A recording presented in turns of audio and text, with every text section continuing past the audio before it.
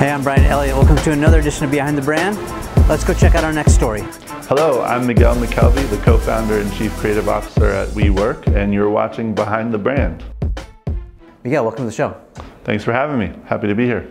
Thanks for having us. This is an incredible place. We're in the heart of New York, in your headquarters in Chelsea. The vibe is amazing. I usually ask my guests, how'd you get this job?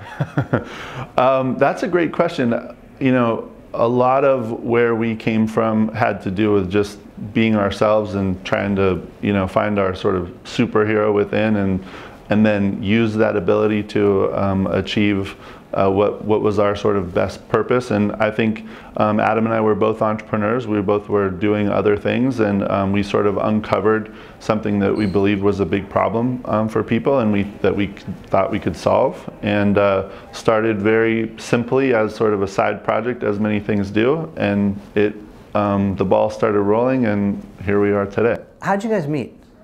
So Adam's roommate was one of my coworkers at an architecture firm that I was working for, and so it was very much one of those, you know, just serendipitous. By the way, I went over there one day to hang out, and he happened to be there, and we started talking, and you know, for whatever reason, we just had a connection. It was like no clear reason for it, but just one of those people that as soon as you engage, you find a reason to continue the conversation, and it just sort of, you know. Like, I think that we knew that we were quite different, and therefore perhaps there was something that we complemented each other, and we could both see that. Not that we ever said it out loud, but it felt that way at the time. Can you identify, like, you're the yin, he's the yang? I mean, like, what are some of the complementary? I mean, so I'm West Coast, chill, like very much focused on sort of design and like culture and sort of like things that are going on in the world, and like, you know, what's the latest trend, that kind of thing. And he's much more, you know, he's Israeli, he's very outspoken, he has tons of energy, he's kind of like, at least at the time, he was much more sort of bouncing off the walls with energy. And so I think just in that regard, I was attracted and interested in him because he was bringing energy to the room, and perhaps for him, I could be a calming element in some way, or at least someone who could hear and listen and take in some of that energy that he had and reflect it back at him in an interesting way. Yeah, you know, I think a lot of people watch this show and this series because there's a lot of business lessons to be learned. You know, here we are on this bustling, you know, headquarters. You have how many people here now? Just within headquarters, I mean, I think we're approaching 900 or so. Yeah, I mean, it's mind-blowing. So I want to underscore maybe a couple of lessons that I'm hearing already. It's like, you know, when people are thinking about putting together a team or even choosing a partnership or, you know, co-founders when they work together, I think what you said is really important. You guys have complementary skills. Maybe there's some overlap. You guys definitely are on the same page in terms of vision, but like you know, he does this well, you do that well, and also you talked about you being the calming effect, but him kind of bringing the heat. It's a good combination. Yeah, well, I think there's definitely something important in that, which is that if you're always comfortable, that may not be the right direction to go, because then you're not being challenged. And so I think the thing that we decided very early on was that we were always going to come to a point of agreement. Like we sort of said, no matter what happens, we're going to sort of stay in the room until we agree. But we knew that there would be conflict because we both came from such different perspectives. And so I think we were both comfortable with being uncomfortable, and that's an important thing, because like if you're a person who like has a, you know, type A mindset or something, you're like, I always have to get my way, you know, I'm not willing to listen to someone else, you know, you should know that that's going to be tough for you to be in a partnership, you know. And so and you wouldn't want to perhaps become partners with someone who's constantly challenging you, because then you're going to be annoyed and angry all the time, right? So you need to know enough about yourself in order to put yourself into the right situation, because, you know, a business is a relationship just like a marriage or a friendship or whatever. It has a bunch of complex characteristics that require you to, you know, be able to handle a bunch of tough situations. I love that advice. Let's take that into now, you know, building a team. You know, you're building on all these different properties, all these different locations. You guys are going in lots of different directions, and culture's everything, right? how are you driving culture? How are you curating it and cultivating it, nurturing it, and helping it to go everywhere? Well, it's interesting. For a long time, when we kind of were all in the same room, not literally, but it was sort of small enough that we felt like our energy could sort of flow amongst each other without much structure, without much effort. It didn't seem like it needed that much attention. While there were certainly challenges, it at least felt like it was authentic because it just was what it was, and everyone could feel it, and we all just were creating it together, each day. Now that there are so many departments, we're distributed across the world, in some ways we're doing an incredible set of diverse things, meaning like we have an architecture interior design department. They're obviously completely different than the legal department or the finance or IT, and each one of those in some ways are their own thing, and they have their own internal cultures. So now we are doing a lot more to think about the culture at a higher level and say, how are we cultivating it? And it comes with a bunch of different things, like communication, for example. Seems simple. We've realized that we have a whole bunch of communication channels that without management can get out of control, for example. So now we think about that more proactively, so just sort of different ways of seeing what are the influence points, what are the points that really inject sort of energy, and how do we affect those and manage them? Yeah, let's talk about some of the missteps, because we talked earlier off camera, just recently did a Facebook Live where we talked about the F word, failure, which I think gets a lot of people stuck. Let's unpack that a little bit and talk about how you see failure, and then maybe also talk about your definition of success. Well, failure is always interesting to talk about, in the sense that for some people it seems like a finish line, and for other people it's a point to spring forward from. I think once you get to the place where you're comfortable feeling that it's a place that you're always going to come back from, that you're going to, the lowest point means you're only on your way up after that. If you have that perspective, then it takes away a lot of the fear. And I think, like for me, when I moved to New York City, I felt like I was taking a big leap. And I said to myself, look, the worst thing that can happen is none of it works out, and I move back home with my mom and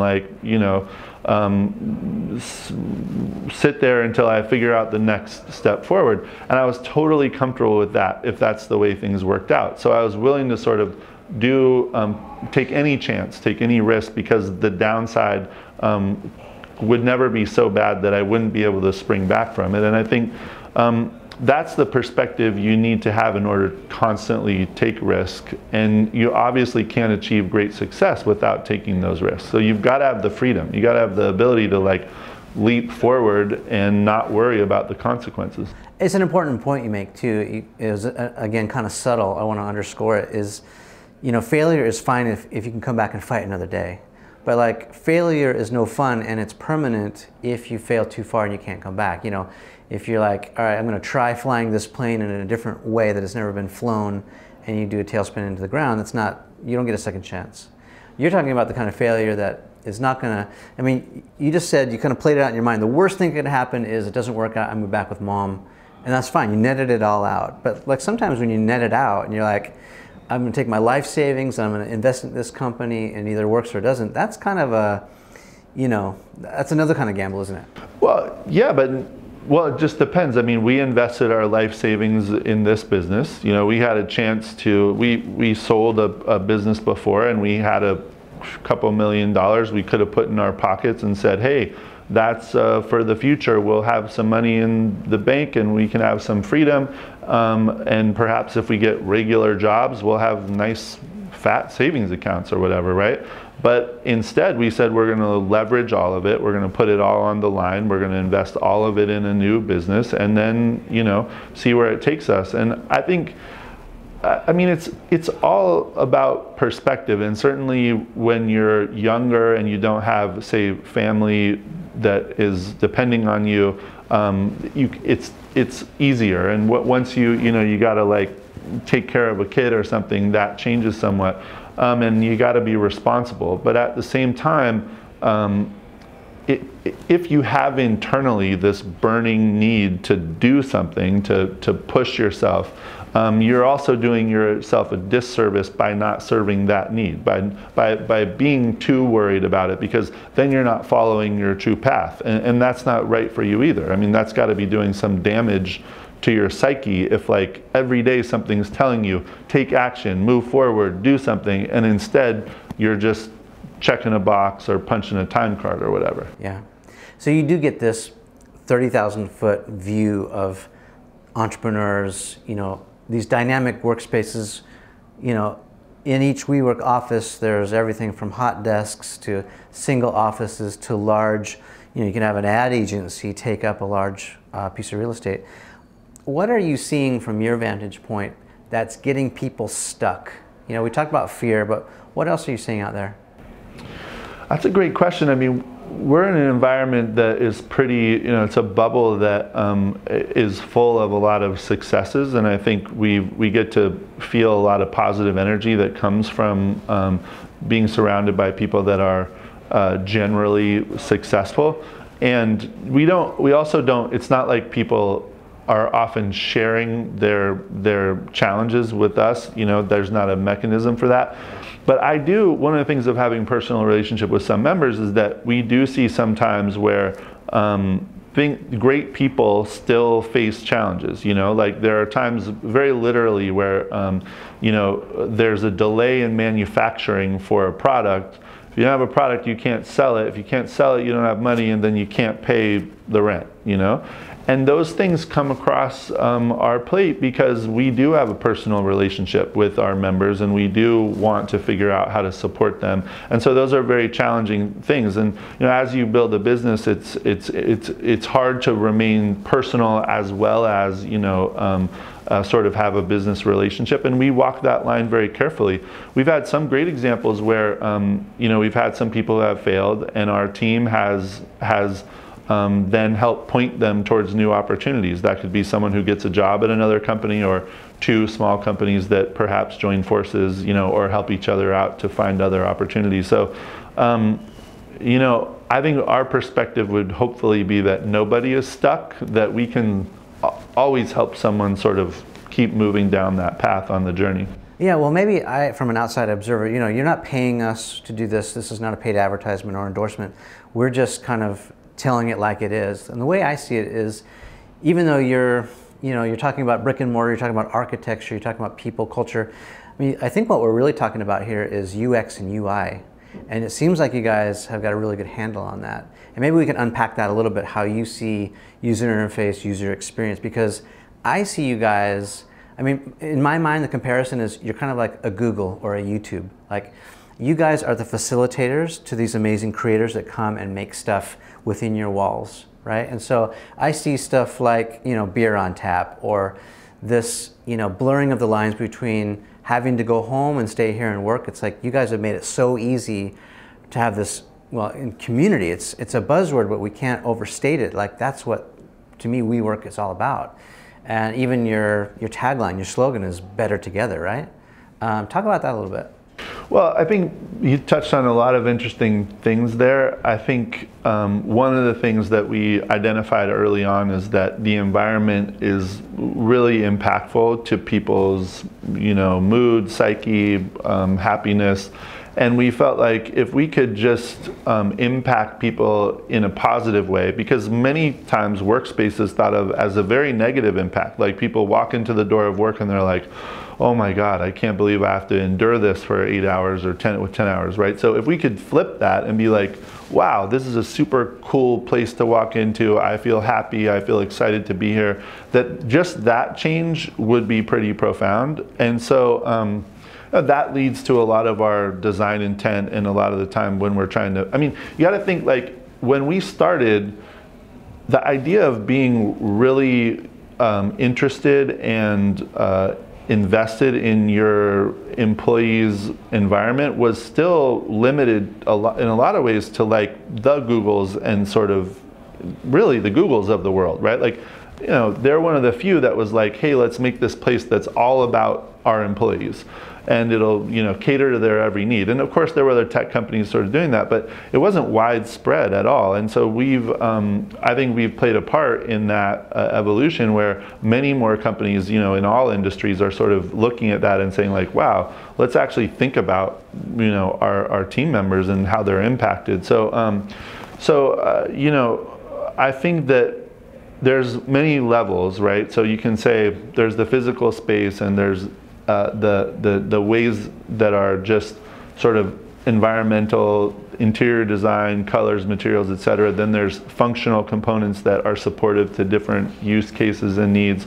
And then there is the community. There's that layering of humans and their interaction with each other, and all those things work together to hopefully be empowering and uplifting and sort of engaging.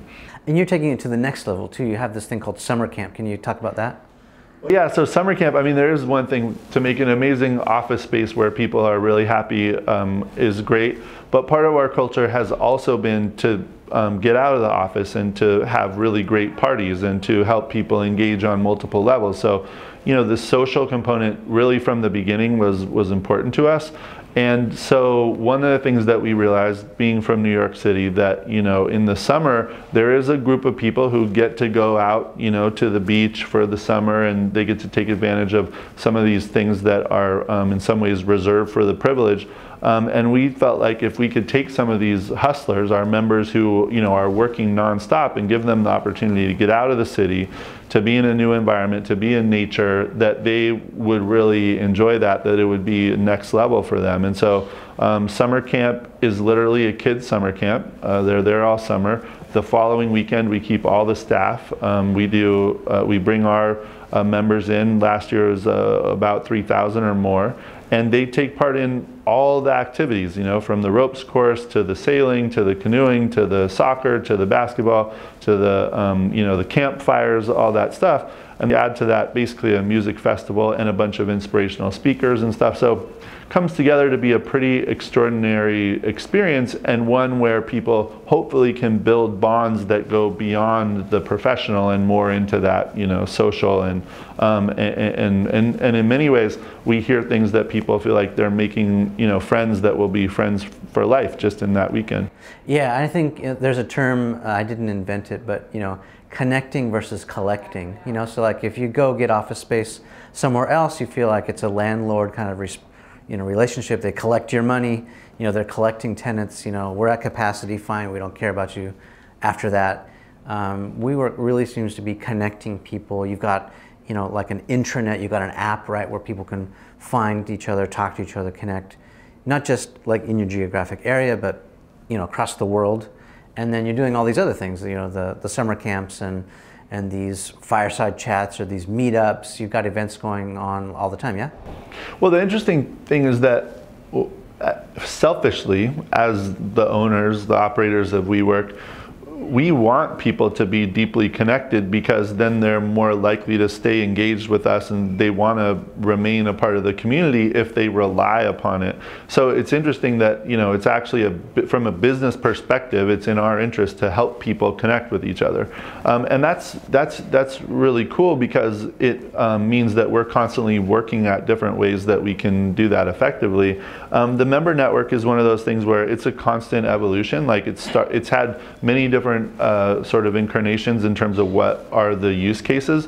As the community has grown, you know, new ones flourish. And so there's, you know, marketplace component somewhat, where, you know, there's people who are actually getting lots of both people searching out companies that can help them, as well as people who are looking for work, and that connection is happening. Many small practical things. You see really cool stuff when you know, see someone who needs an immediate answer, and it could be something like, you know, I need to know something about IP law, or like, should I file a trademark? And like, if you had to like go to a lawyer and deal with like, am I billing and not billing, and is this the right lawyer and all that? But if you can just like meet someone who's down the hall who just experienced that like a couple of months ago, that's incredibly empowering. And that's what we're trying to create, is this, you know, this place like ecosystem of sort of information and connection that you can access at many different levels depending on what you need. Yeah, and the aesthetic tells that story too. There's windows everywhere, everything's open, but private, where you need it. But it's very collaborative, and instead of, walled gardens or closed doors and you can't see anything, it's open and you encourage people to interact. I also don't want to like paint it all rosy and like it's awesome all the time. Like the struggle is real, right? And I'm sure it is with you guys too. If you're an entrepreneur, you're in a street fight every single day. What advice do you have for startups? It's a great question because the evolution as a company, we've sort of tried to remain a startup. We still use that word as much as we can because we do think that there's something great about that time, that the struggle is like, the struggle being real is something we don't want to forget. Not only because our members are still experiencing it every day, but because the response that you have when you're under that struggle, the energy is much different than mature companies. Yeah, it's the Rocky Balboa element. It's the I'm still hungry. You're still raw. You still feel like you're learning. You don't get complacent, or you don't buy that expensive car or fancy jacket, whatever. Yeah, and I think, if that's what you like, if that's the part of it that you enjoy, and I don't know that that's why all people start companies. Like many people may want to get away from that part and have like some smoother lifestyle. Their dream may be to work for 4 hours a day or whatever. And if that's what you want, then you should create that life for yourself through your entrepreneurial journey. But for us, we actually enjoy it. Like we really love that feeling of being super engaged. And so we continually push the limits in order to retain that spirit, that energy. So, from a business perspective, for example, you can make an argument that there's no reason for us to have entered China. Like we could have waited till next year or the year after that. We would have been fine from a business perspective. But from the standpoint of what we think it does for us as a culture to take on that kind of challenge, to be willing to make a leap, to have to learn, a whole bunch of complicated things that, are forcing us to engage deeply, to really push and not just sort of say, well, we figured it out, let's just roll it out, like that to us is something that would just be lame and a failure. And so we went away from that. We go the other direction, was like, let's take the harder road. Let's, let's continue to find the ways that we continue that growth path. Yeah, I think there's a poem about that, right? That road less traveled made all the difference. And also it's a common theme. I've talked to hundreds of entrepreneurs, and almost all of them have said the exact same thing. It's never about the destination. It's always about loving the process. Gary Vee would say, I love the chopping instead of having the tree come down itself. It's like, I love being in that fight mode, in that hustle mode, or that staying hungry. Maybe impart some wisdom, give us some advice, and maybe talk to your 19-year-old self.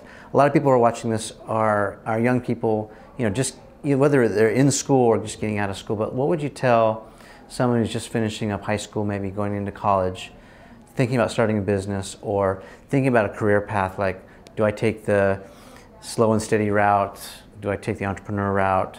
If they're feeling like they've got the chops to be an entrepreneur, like they're okay with instability, insecurity, and all these other things that come with the job, what would you say?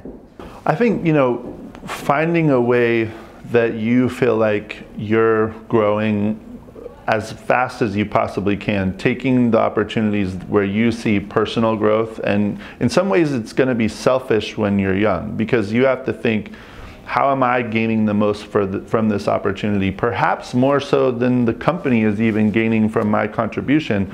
You need to, as a young person, you have to be looking at your own leverage, and your leverage as a young person is that you're free, you can work incredibly hard, you have your limitations with other structures maybe less, and so therefore you should be using that time to absorb as much as you possibly can, to take on as many challenges as you can, to be the one who always does whatever extra means. Like if extra in your environment means you're gonna stick around later at night and you're gonna fix the leaky sink like I did in my first job in New York, or you're gonna build some bookshelves because all the books in the architecture firm are piled up on the desks and they're in the way, you know, you do that because that's going to be the moment at which you get recognized because you were willing to push further.